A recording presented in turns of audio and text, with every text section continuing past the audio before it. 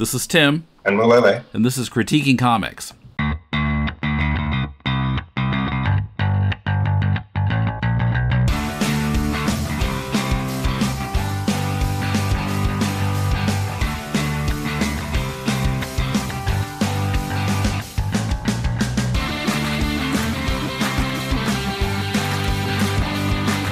Welcome to Critiquing Comics. This is Tim with Mulele in Tokyo.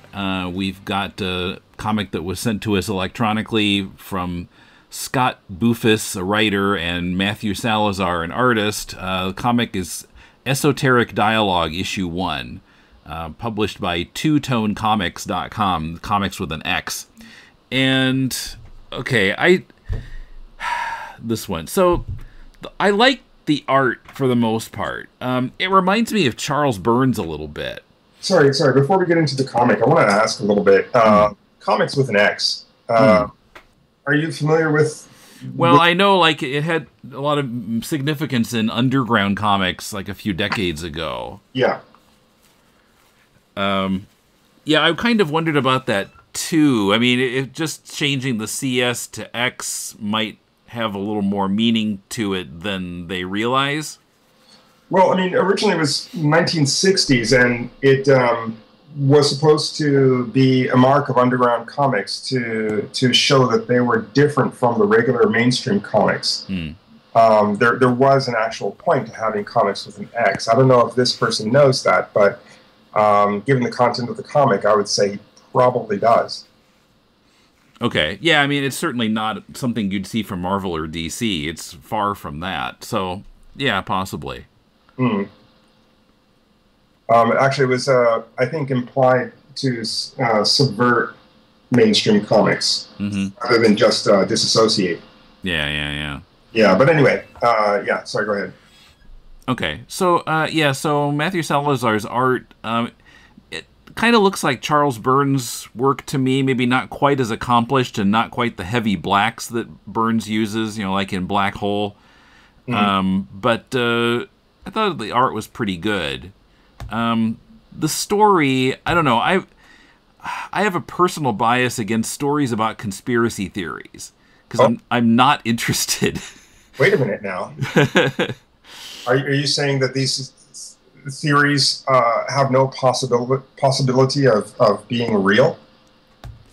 Well, I guess, I mean, I generally dismiss them, and it seems like the stories about conspiracies, either it's like, okay, are you going to make fun of it, or are you going to buy into it? And I didn't really see either one of those things in this. Maybe they made fun of it, but that's arguable. It was hard to tell how they felt about conspiracy theories, about I don't know what all is in here, the Illuminati and all that kind of stuff. Alchemy and ending of the gold standard, and so I don't know. I mean, that topic is kind of a turnoff for me. What we get here, I mean, there's an intro talking about these kind of conspiracy theories, and then the story is about 5 teenage boys in a park at night playing a board game that relates to, the Illuminati and all this kind of stuff. And I guess I wasn't really sure what to make of it, or what the story was trying to say. Did you get anything more out of it than I did? Well, I like conspiracy theories, and I actually feel that they were having a lot of fun with this, that they were pointing at them. Some of them were obvious, some of them maybe a little less obvious, but basically 5 kids in a forest playing a board game, which, by the way, I really think that they should do a Kickstarter on to actually make a board game of this, because it's well, if they want to kind of spread the word of their ideas on conspiracy theories, or just make a subversive satirical game, I think that this one is a good one. They've done a lot of thought on it. Yeah, there's several pages in the back explaining it. The New World Conquest, the board game. it's definitely well developed in the comic. It would need a little further development to make an actual game. They'd have to make many more cards, but I was actually quite intrigued by it. And when I get a lot of text and I get a lot of like explanation at the end of a book, I tend to just skip over it. But this one, I was intrigued enough to actually read through everything and found that it was actually interesting to read. Sorry, most comics at the end, when they have these explanations, they're bullshit. But this one wasn't bullshit. It was kind of adding a little bit of extra to the book itself, I felt. Yeah, for me, because of my attitude about it, I was TLDR. Yeah, see, I'm that way with most comics. I know people are going to say this is sacrilege, but I was that way with Watchmen. That shit at the back, there's all text. Like, wait a minute, I know words. But this time I felt it was worth reading and read it, and I enjoyed it. The artwork I do like. Yeah, it has some of the Charles Burns, but it's also got some Crumb and some other influences from underground comics. Some of the artists that I've seen over the years coming out of Last Gasp or that area, underground comics, but cannot remember the names of for the life of me.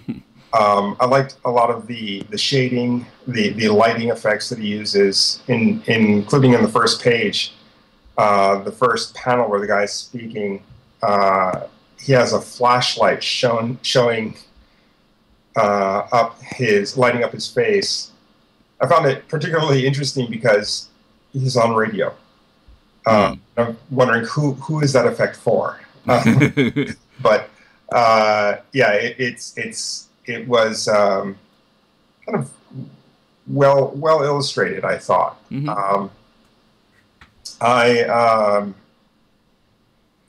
I think that they are having fun with this. They are looking at some people who take it very seriously, and the guy at the end of the guy who kind of like stops the game as taking it a little less seriously, or maybe a reason for why someone would want to blow up the world.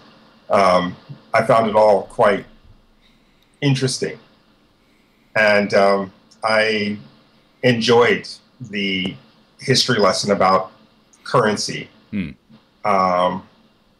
and basically felt that they did a pretty good job of taking a lot of deep information and chopping it down to a page and a half of a history lesson. And I love the role-playing cards, the full panel role-playing cards that they or the full page. Yeah, full page. What is it? Not role-playing card. Turn cards, where they have to roll a dice, and depending on what they get, the outcome is different. Yeah, scenario card. Scenario card, yeah. Those were quite fun to read. I actually quite liked it. And also, when I was a kid, I played Dungeons and Dragons, so a lot of this stuff is familiar to me.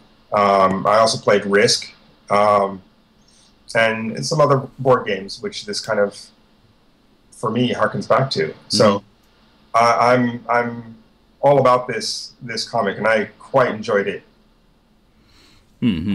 I liked the point where, so when it starts, we see them kind of gathering in this place in the forest or park or whatever it is, and they're wearing these costumes. And then when the game begins, the art changes, and now they have actually become those characters that they're dressed as. I like that touch. Or now it's actually happening, and now I'm actually this character. Yeah. Well, in the end of the book, it states in the rules of the game that you should make your own character with its own backstory, and then role play that character. It's not necessary, but it's recommended. And I think that these kids do exactly that, and it's actually quite fun. I also like that the art styles vary depending on what's going on. The kids in the forest versus the thing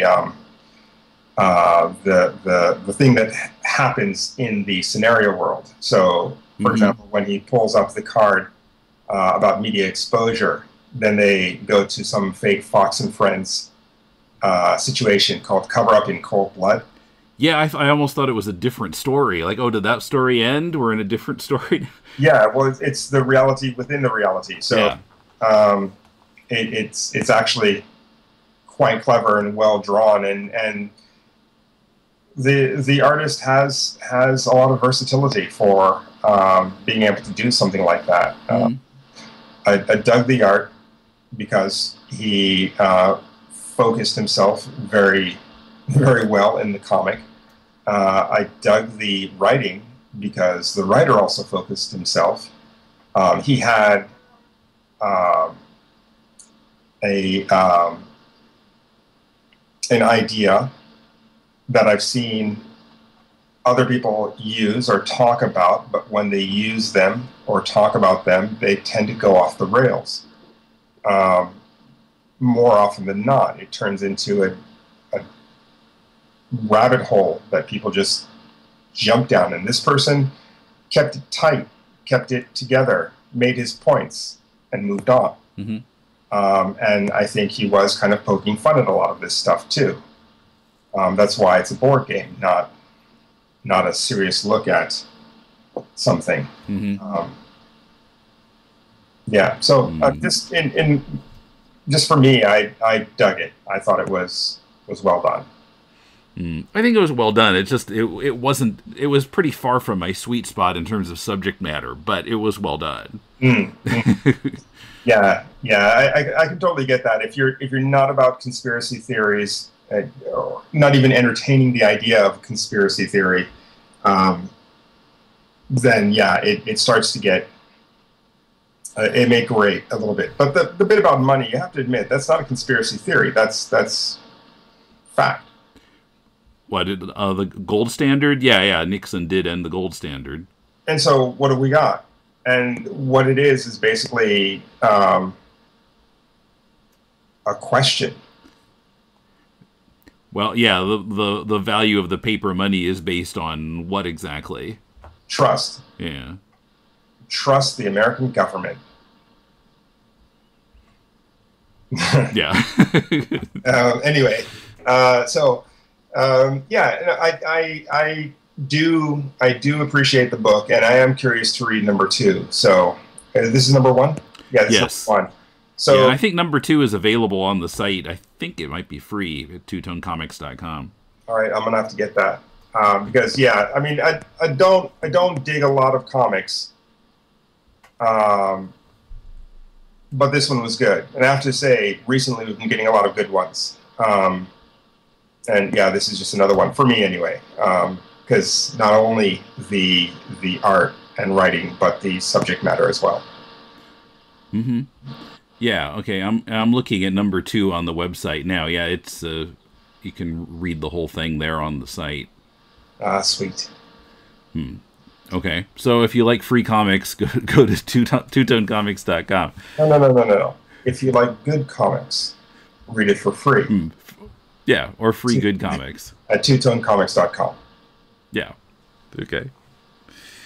Okay. Oh, Mulele has a new Kickstarter, which will have started by the time you hear this. Yeah.